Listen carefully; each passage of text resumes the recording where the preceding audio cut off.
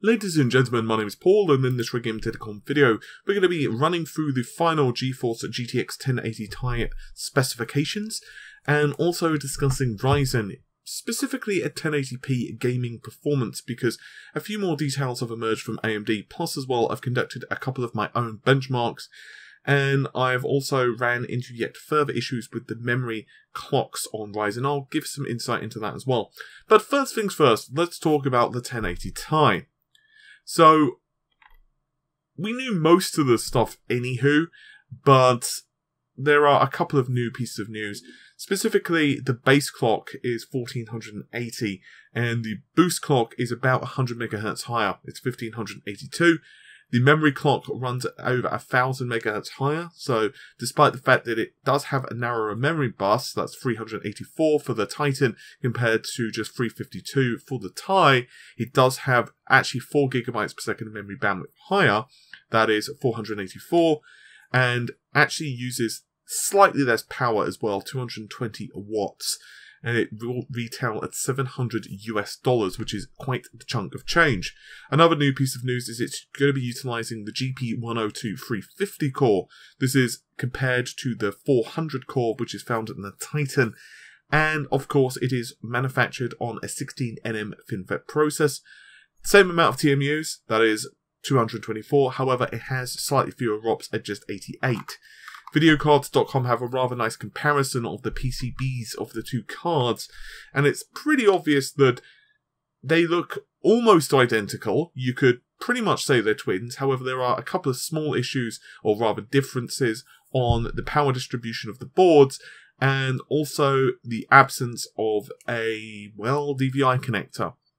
Most likely that's for aiding in cooling of the card, because it's not like the the DVI connector is that much of a big deal. And also conspicuous by its absence, but not exactly surprising, is the fact that, of course, one memory module is missing on the front of the GPU, which is, of course, synonymous with the fact it has a narrower memory bus. Obviously, we know that it's going to be launched on March the 10th, which is not too long away. However, AIBs, so that would be the MSIs, that would be the ASUSs, the EVGOs and so on, have not exactly had a lead-in time to develop custom designs. And through the grapevine, there's been some complaints that actually some people are pissed. Some people working at these larger companies, these AIBs, are pissed at Nvidia because they're really pushing their Founders Edition. In short, Nvidia are basically saying, if you want a 1080 Ti on launch, or anywhere close to launch, well, golly gosh, you're going to have to go with us because you don't really have a choice. So we're going to have to wait to see what the custom variants say. Anywho, I want to talk a little bit more about Ryzen. So AMD have gotten some shtick when it comes to the whole gaming performance at 1080p. Quite a number of you have messaged me regarding this situation. And honestly, I've not gotten back to quite a number of you because I'm still doing research on it myself. And today has been just one of those days. I had major internet issues. I think it was the area, because even at Amy's house, the internet was just a load of garbage. And I'm talking not like megabytes a second or a few hundred kilobytes a second. I'm literally talking kilobytes a second, as in 1 or 2 kilobytes a second download, which is ludicrous. And basically, the PC's now built, Windows is installed, I've got some games installed as well. However, there are still issues with memory timings. Now, from what I gather, I'm using the X370 Asus board, Prime X370 Pro. I was about to say the Pro X370 Prime. Anyway, that's just the kind of day I'm having. Essentially, the board is fine, it boots and it loads, but there are definitely issues, and I believe they're memory-based. So basically, there's 3000 MHz RAM that I've got installed in the board. Ryzen does not support 3000 MHz as a divider. It will support like 2933 and it will support 3200. The issue is, however, that the board is really dicey to get running over 2133 MHz. Now, from what I can tell, and doing the Googling and talking to a couple of people, it appears that it's a BIOS related, not physically to do with the board and certainly not to do with the chip. There is a BIOS that I do not have access to. A few members of the press got it, not many, and that is the 0.505, I think it was. I'm sorry, my brain is mush. So basically I'm running 0502, and you might say, well, just download the 0504. The problem is, and I forgot to mention this yesterday, it actually has runaway heat problems where some people reporting the CPU on idle gets up to like 60 or 70 degrees, and that is not Ryzen's fault, that is the board's fault, just to clarify. So I figure, because people are still reporting that the memory issues are still present, despite the fact that Asus assuring us that the BIOS update would fix that, I figured, you know what, I'm just going to stick to 0502, and I've emailed Asus today, so obviously they've not gotten back to me yet, and requested, telling them a member of the press, requested the 05 BIOS, and we can just wait and see.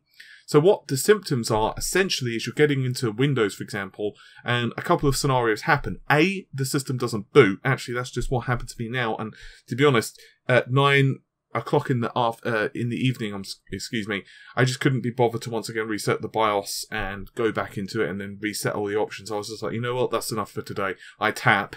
Or the system will boot and it will not actually, despite the fact you select, for example, 2933 megahertz, it won't actually work. It will be like the option selected, but it's almost like if you set an option in game and then you have to reboot for that setting to take effect, that's what happens.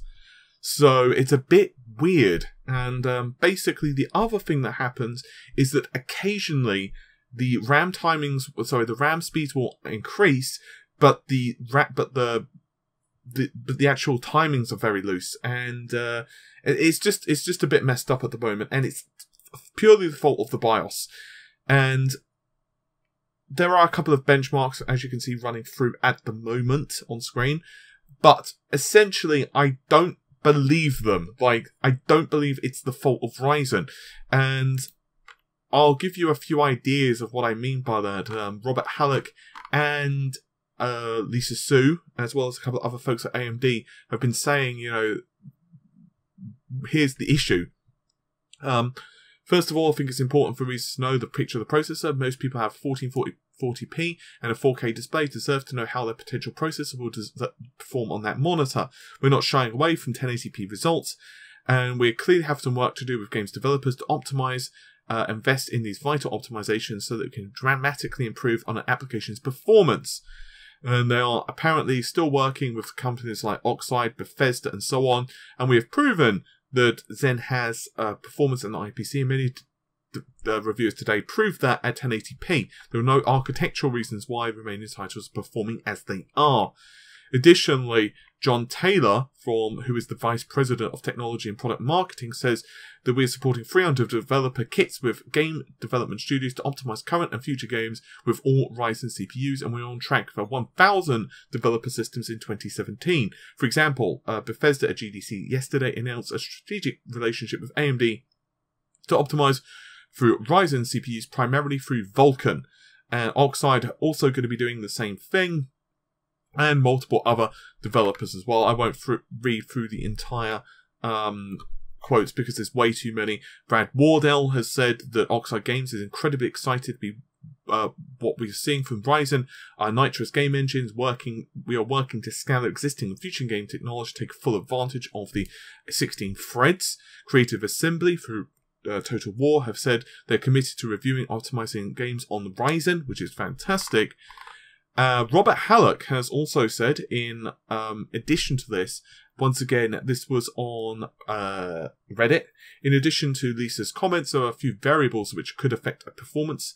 Early motherboard BIOSes were certainly troubled. Disabling unrelated features would turn off some of the cores, setting memory. Overclocks on some boards would disable boost. Some BIOS revisions would plain produce universally suppressed performance.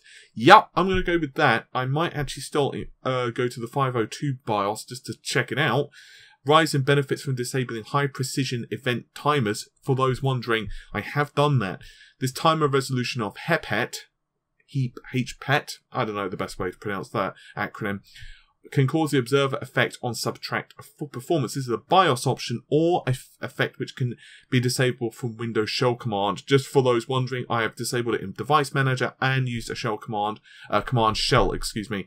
So, you know, it's definitely disabled on mine. And also high performance power profile has been enabled on mine. He said that high performance power mode allows the CPU to update its voltage/clock speed in 1 millisecond intervals versus the 30 milliseconds that it takes in balance mode. That's what our driver will accomplish. Apologies for the confusion. And she has also said that new architectures require time to optimize. Since Zen is a from-scratch design, it requires optimization. And that's one of the reasons that, of course, they've been pushing Cinebench, because it's pretty obvious that it, of course, scales well across multiple cores. So, just to give you my final thoughts on this, because honestly, it's quite late here. I've been doing testing, especially on the memory side of things, almost all day.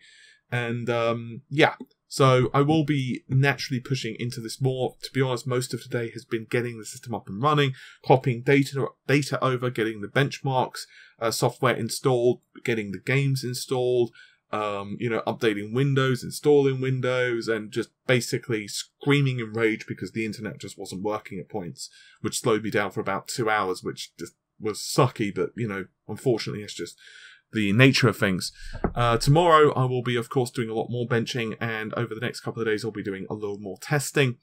Basically speaking to you, we will be continuing to push this. I don't believe that Ryzen has issues. I believe it is just the issue of it is really early silicon. And by early silicon I mean it's just basically been released, and I fully believe either software related issues, in other words the games have not been optimized, B, it's having issues with the BIOS, or C, there are some software problems itself with, let's say, drivers and what have you.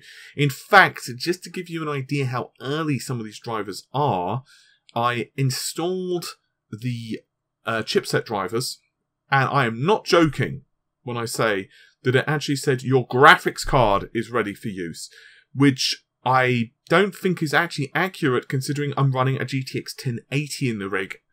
That's right, it actually told me, the Crimson software suite told me it was the graphics card was ready. It was just a bit bizarre. And honestly, just for a second, I double-checked the driver that I had downloaded the wrong one. I knew I hadn't, because obviously it said, you know, AI software suite, blah, blah, blah. But it was just like, okay, fair enough. Anyway, hopefully you've enjoyed the video. Apologies, it's been a bit of a hickledy-pickledy one. But quite frankly, I'm so tired, I just don't have the will in me to do anything more. Anyway, hopefully you've enjoyed the video. I'll see you soon. Take care of yourselves. Bye for now.